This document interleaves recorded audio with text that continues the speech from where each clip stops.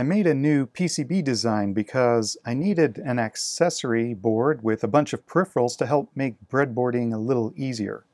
Despite my best efforts, everything is always a mess, so I may have a power supply kicking around, but I might have to dig it out. Good luck finding an LED or a potentiometer. And if I'm doing audio experiments, it'd be nice to have a little amplifier on standby. So I put together a list of all the things I thought would be convenient to have in one place, and I came up with this design. I ordered the boards from PCBWay, and in 5 days I had them in my hands. I called this one Breadboard Buddy, and this time I had some components that are so close together I could barely put reference designators, so I made the text font and line width as small as the minimum recommended by PCBWay's website, and it all came out legible, even though a little may be cropped here and there for the pads as needed. So let's start putting this together and look at the design. Today's video is sponsored by PCBWay. 10 PCBs for $5 plus shipping. They can support your prototyping, including advanced PCB needs, and if you're looking for more project ideas, you can look at the community on their website.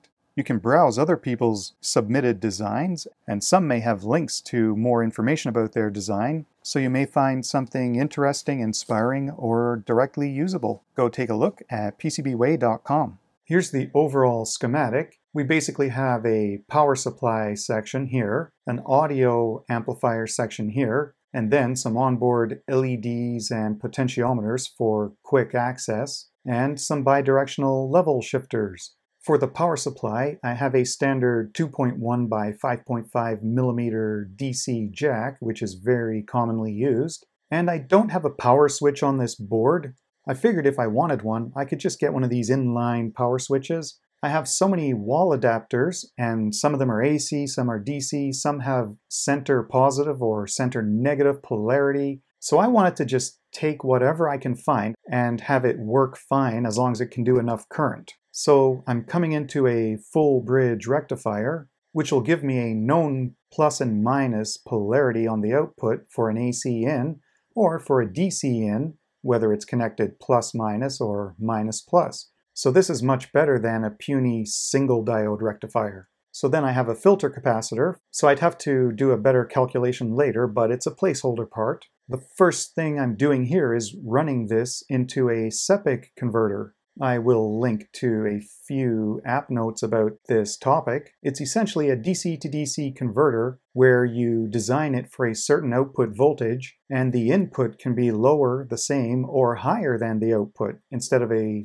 buck or boost only. And for this, I'm using the XL6009 because I have some of those on hand. And this can take 5 volts to 32 volts in, which is why I chose my input to be at least 7 volts, because then, by the time I lose some through a couple of diode drops, I should still have enough to run this converter at the lowest input. And also, I'm generally going to be working with lower voltages here, so the higher I have an input voltage, the more power dissipation I have to deal with, so I just chose 7 to 20 volts. Here's a SEPIC configuration for this regulator. There's standard input and output capacitors and a voltage divider to set the output target voltage. So if we keep the bottom resistor fixed at 1K and we use a potentiometer on the top, we can vary the output voltage, and whatever it's set for, the input can vary above and below that and still give us this output.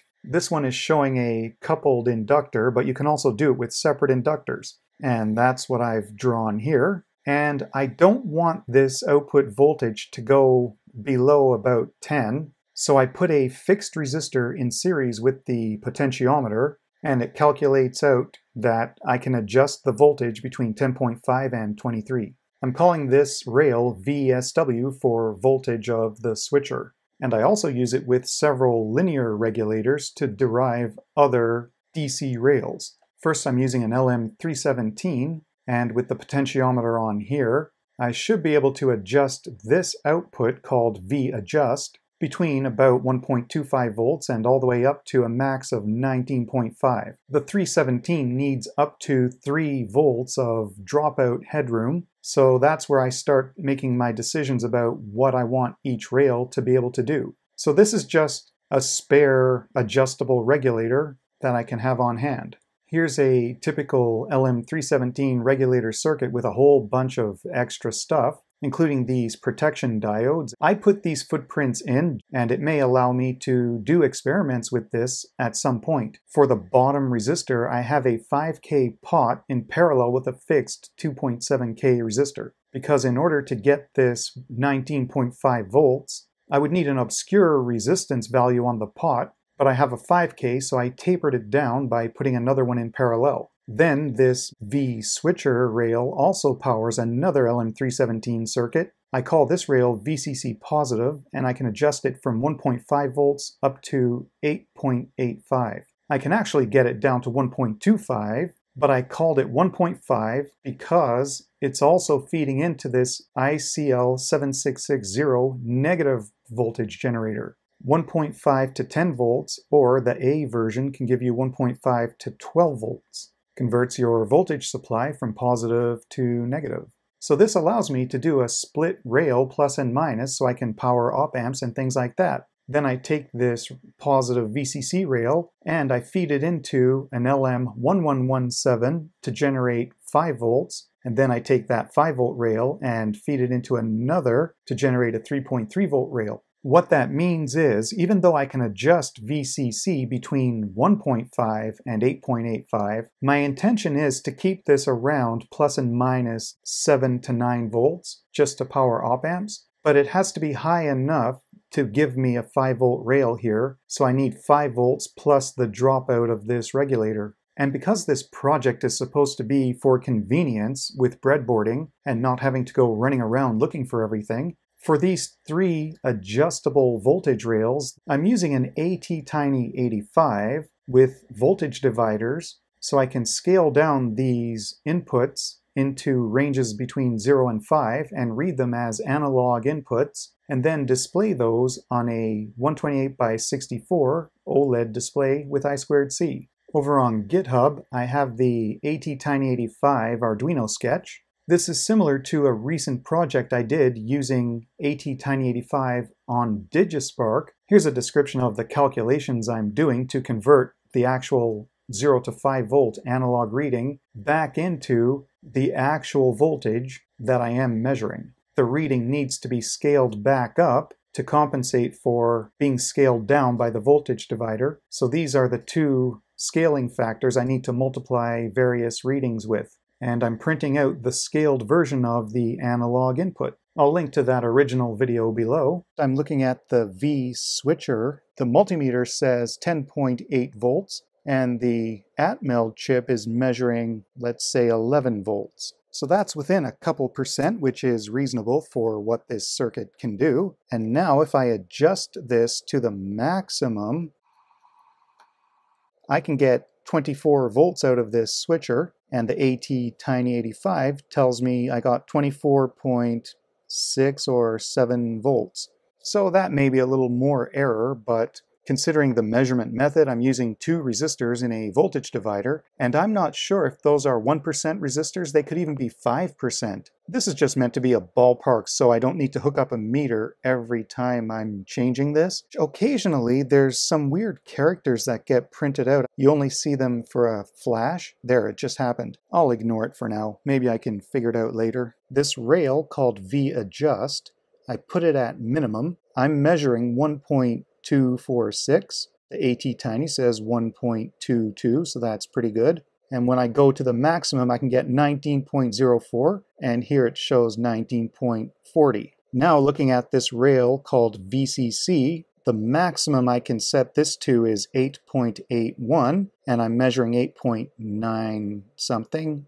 And as I turn it down, I'm going to go as far as around 6 volts. When we have 6.09 on the meter, we have 6.15 on the OLED, so that's good. But because this rail is also feeding the 5 volt regulator and the 3.3 as a result, if I move this too low, I'm not able to generate a 5 volt rail anymore, and so this whole Atmel circuit and the display start getting messed up and the readout cannot be trusted anymore. So on that note, with 6.09, This is also feeding the negative voltage generator, and we have negative 6.04. And when I go to the maximum 8.81, I get negative 8.75. And then on the multimeter, if I look at the 5 volt rail, 4.98, and the 3.3 is giving me 3.33. So that all looks good so far. The potentiometers are straightforward. We just have the 3 terminals of the pot wired to a 3-pin header. So if we need one on a breadboard project, we can just put 3 or 2 dupont cables over to here. I have 20 onboard LEDs, and I chose to use 2 LED arrays, partly because I'm using up things I've already got on hand. And also, if I use sockets instead of soldering these directly to the board, I can flip them around in either direction and change them from common cathode to common anode by changing the jumper on the common side. And I can also swap these out and change the colors. For the bar graph 20 LEDs, I have it set up for common cathode, so I'm giving plus 5 volts from this dupont jumper, so I can light them up one by one, or multiples if I hook up multiple wires. The bidirectional level shifters contain a FET and a pull-up resistor for the low and the high side. There's jumpers here, so I can actually separate these out from the rest of the board. I could change this 3.3 to some other V low. I can change the 5 volts to some other V high, and I can even take the ground away from this board and just connect up a different ground. So I could totally isolate this whole level translator and change the high and low voltage levels within the tolerance of the parts. NXP has an app note that describes how this circuit works, so I'll link to that below. I used a bunch of jumpers here to bring ground, 3.3 and 5 volts. Then I have the high voltage and low voltage end of one level shifter here. With nothing driving either side of the level shifter, the pull-up resistors bring each side to their respective logic high. Right now I have a wire connected to ground. So if I bring ground to one of the inputs, both inputs go low to respond to the logic low. If I release, they will both be pulled high again. If I go to the other level translator input, again, both sides respond going low, and if I release, they go high. Now if I move that jumper to 3.3 volts and connect that to the 3.3 volt side of the level shifter to simulate a logic high in, there's no real change because both sides were already being pulled high. And if I bring 5 volts to the high voltage side of the level shifter to simulate a logic high, nothing really changes again because both sides were already pulled high. This audio mixer and speaker amplifier are very standard traditional circuits. For the speaker amplifier, I'm just using an LM386. There's a potentiometer so we can control the level of the amplifier. The audio mixer part is just a standard inverting summing amplifier op-amp configuration. So you take multiple input voltages, and if you make all of the series resistors here the same, the output voltage is an inverted version of all of these input voltages summed times the gain, which is the feedback resistor divided by whatever value we've chosen to make all of these equal to. I have chosen 10K for all these resistors, including the feedback, and that just means I'm taking up to 4 input voltages and adding those together, and that gives me an audio mixer that acts as a nice buffer to drive this speaker amplifier. Each input has a potentiometer to ground, so I can control the level of each input. There's a DC block capacitor, and I'm running the op-amp on a split supply, so I have plus and minus VCC rails. I didn't really need to use a dual plus and minus supply rail, but I already have a minus and plus VCC rail on this board, so it was just easier to route that supply over. And between the input level controls on the op-amp and on the speaker amp, I can just set this so that it's not clipping and distorting and everything will be good. I plugged in this big speaker and a couple of signal generators into the board. So I'll try some simple frequencies on the signal generator.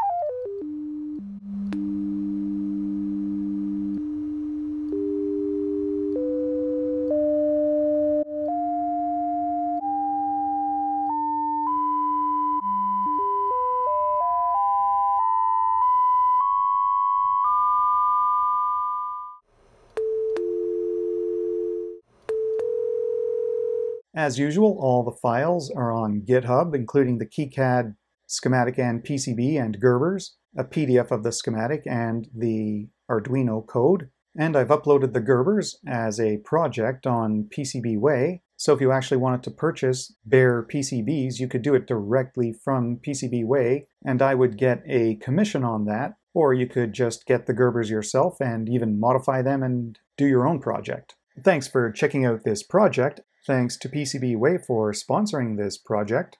Any comments, leave them in the comments section below. See you on the next project.